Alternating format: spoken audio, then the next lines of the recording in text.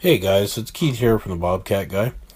I've had some people make comments about how come we don't use a box scraper, and I thought I would let you guys know what the reasoning is. Reasoning number one, all our customers are by the hour. We don't have any contracts, whether it snows or not. We bill per hour, per piece of equipment that's on site. So hypothetically, if their parking lot takes 8 hours to do at a 6-inch snowfall, we bill 8 hours. So having a box scraper would be great because it would save the customer a lot of money. It wouldn't make me any extra money, and we're out on the cost of the box scraper.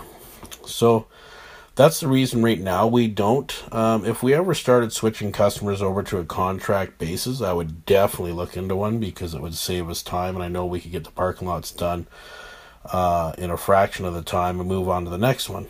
But that's kind of my basis why we don't. So I thought I would put this in the video, and then if you guys have any other comments on any other questions, I will try to answer them on the next video.